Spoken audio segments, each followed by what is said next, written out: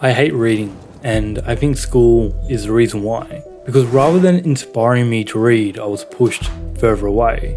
It wasn't until after I started to force myself to read did I see why every successful person read books. I'd encourage people to read a lot of books. Why reading is so heavily recommended in the personal finance and personal development space, to the extent that it has become a cliche. But you know what I like a lot more than materialistic things?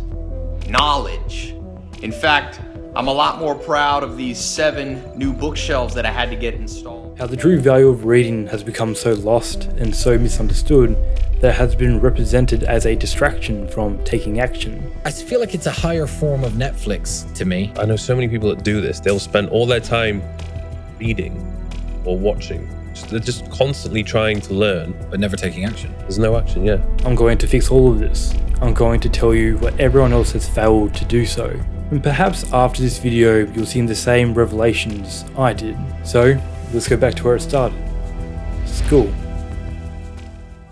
Do you remember sitting in class staring blankly at a book you were supposed to be reading? Instead of deciphering the hidden meaning like you're meant to, you were daydreaming about how you would save the day if a gunman walked through the door. Because any story I could conjure in my mind was much more entertaining than any crap George Orwell was making up.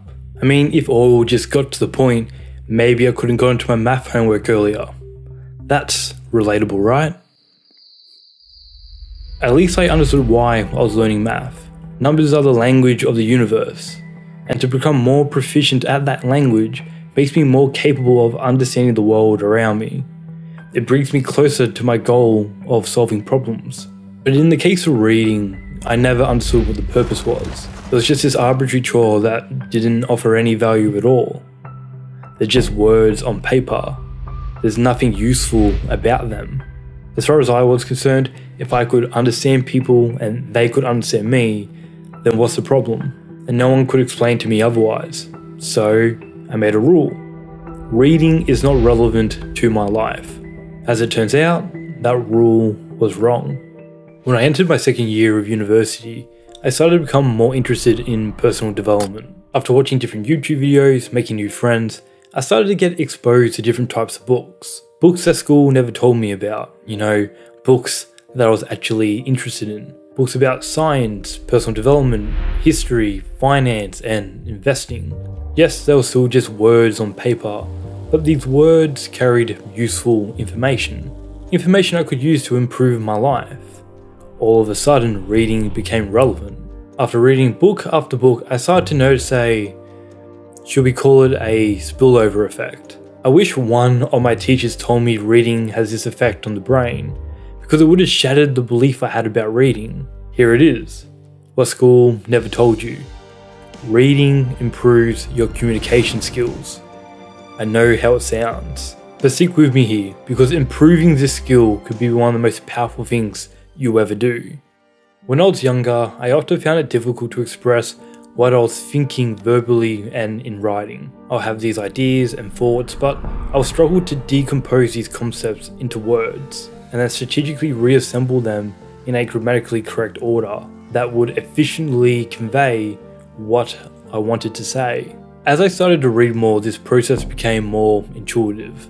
Over time, I began to associate new qualities with myself. Qualities like intelligent, articulate, self-aware, thoughtful, critical. I began to wonder, perhaps I have the capacity to inspire others. That, my friend, is the greatest superpower you can ever develop.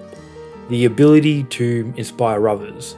Consider for a moment who comes to mind when you think of a great communicator. They most likely had an impact on you. Perhaps they inspired you in some way. Take Steve Jobs as an example. Steve was a masterful communicator.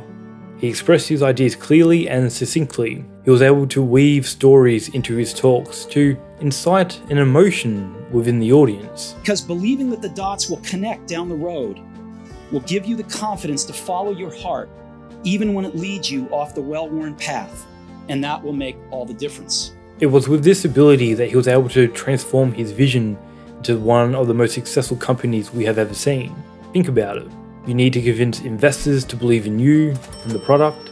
You need to convince the most talented people in the world to work for you. Finally, you need to convince the consumer market to spend their money on your product. It's basically an impossible task, but it's the only way businesses find success. At their core, businesses are successful because of their ability to influence thousands, if not millions of people to their desired outcomes. This is how people like Simon Sinek, Tony Robbins, and Jordan Peterson can build businesses where they are the product. They have developed their communication skills to the level where they can assert themselves as leaders, and if done effectively, people will follow. This is the basis of influence marketing, for better or for worse. The amazing thing is, this applies for you too in every aspect of life. You want a new job? Great. Tell a compelling story about what you can offer. You want a promotion? Cool. Convince your boss you deserve it. You want to take that girl on a date? Sweet. Give her a reason to give you her number. The people who get what they want do two things. 1, they ask for it, and 2, they ask for it more effectively than everyone else. If you're watching this right now and you're thinking, man, I never get what I want, well, then you might not be communicating yourself as clearly as you could be. So, how do we fix that? Read more. Here's why.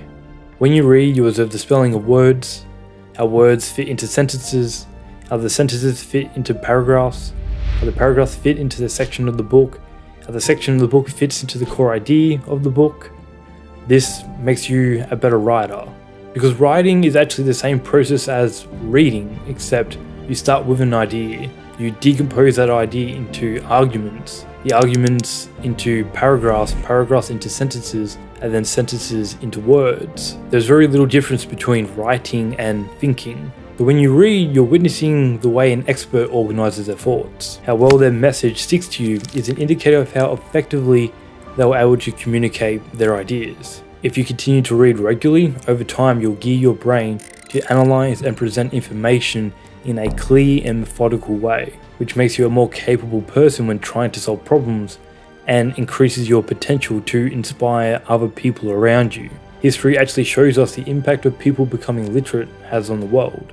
We just need to look at the printing press made by Gutenberg around 1436. Mark Twain, the famous American writer, gave a testament for the invention's significance during the opening of the Gutenberg Museum in Mainz. In the letter he wrote, Gutenberg's invention has supplied both earth and hell with new occurrences, new wonders, and new phases. What the world is today, good and bad, it owes to Gutenberg. Everything can be traced to this source. Before Gutenberg's invention, everything had to be written by hand. Since literacy rates in the Middle Ages were so low, only the elite had access to reading and writing. Knowledge was very much kept under the control of the church. But the church supported the development of the printing press. The rulers figured if exact copies of the Bible could be made, then the word of God could spread even further across Europe. And with that, the Gutenberg Bible was printed. Soon, printing houses popped up all over Europe. Within 50 years, these machines will print over 20 million books. Information about science, medicine, and art became widely accessible. As people learned how to read and write, these ideas were applied. Innovation increased, technology expanded, and with it, the economy grew. New ideas, new ways of thinking, new skill sets led to a brand new array of problems being solved. It was here that the scene for the Enlightenment was set. And well, you know the rest of the story. Reading made us who we are today, not because of the information transported through time and space, but because of the way it changed our minds. The changes in the way we process information, the continual iteration to find more effective ways to communicate information to others. If you can stand tall and inspire action from others, opportunities will land at your feet. We have seen this in history, we see it today, and we will see it into the future. But here's the catch. Reading is the first step. You have to practice what you read. That means writing more. Practice formulating your ideas into arguments. Test the effectiveness of those arguments against others. Use that feedback to generate better arguments. Perhaps you'll find yourself getting what you want more often. Even though I still hate reading, I continue to do it. There is still plenty of knowledge to gain, and my communication skills are far from where I want them to be.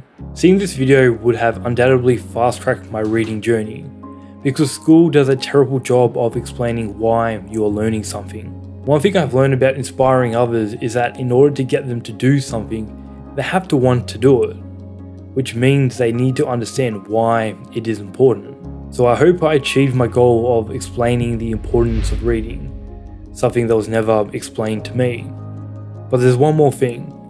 We currently live in a world where books are not the only way to receive information. Another popular medium is podcasts. So if you're a listener of podcasts, you may be interested in the sneaky tactic podcasts use to suck you in.